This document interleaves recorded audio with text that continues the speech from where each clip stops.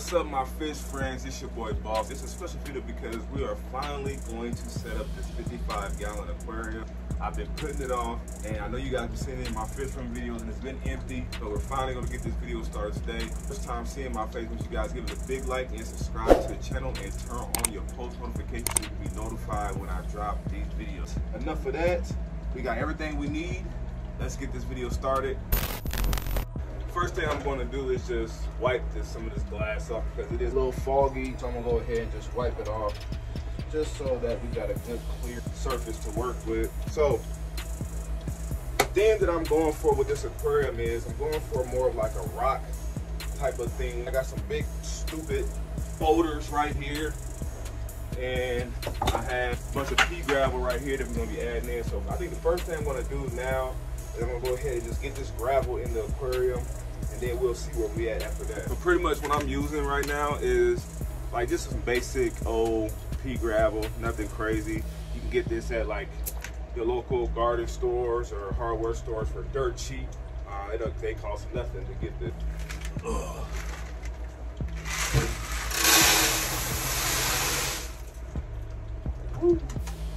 That was one big old bag.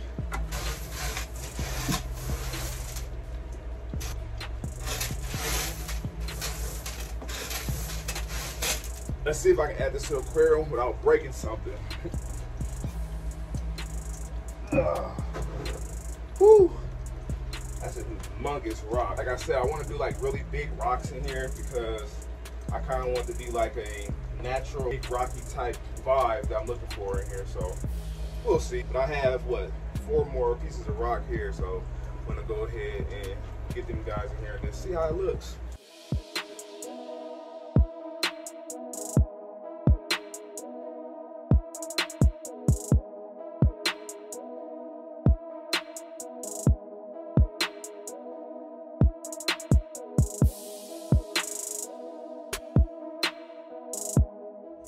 It looks pretty good. Put the full light on so you guys can see. So, as far as filtration, this is the filter that I'm going to be running on this aquarium. This is a Frugal 306, up to 300 liters, 70 US gallons, canister filter. I actually got this. Let me show you guys. I got this. This is some more beneficial bacteria, some biomedia, and some like floss. I got all this for $50 on Facebook Marketplace. I had to go pick it up because these type of filters are very expensive, not cheap at all. So I couldn't pass it up. I pray that it works, so we're gonna find out right now. The that I got this from, she said that it hasn't been used, it still has the stickers on it. And pop this box open, and I pray that this thing works.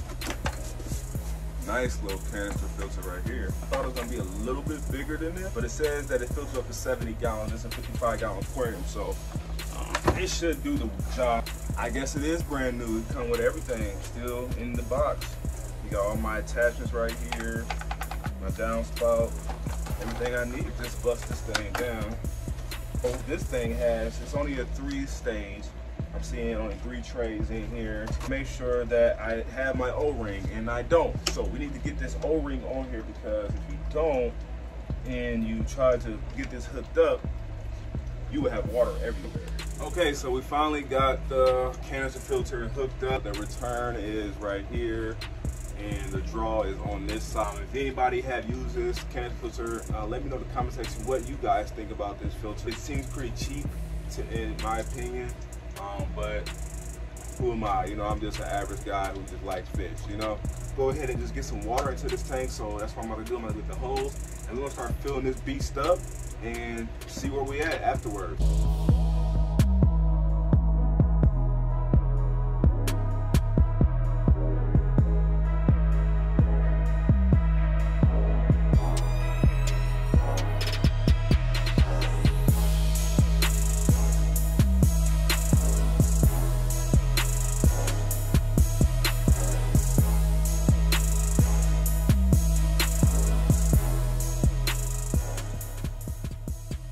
Okay guys, so it's the next day and the tank is finally filled up. I didn't record anymore yesterday because it got late on me. The filter's hooked up, everything's running real smooth. When I say this came out really well, It's crystal clear already. I know I was talking big smack about that canister filter, but it looked like it's working pretty well. And the flow is super good.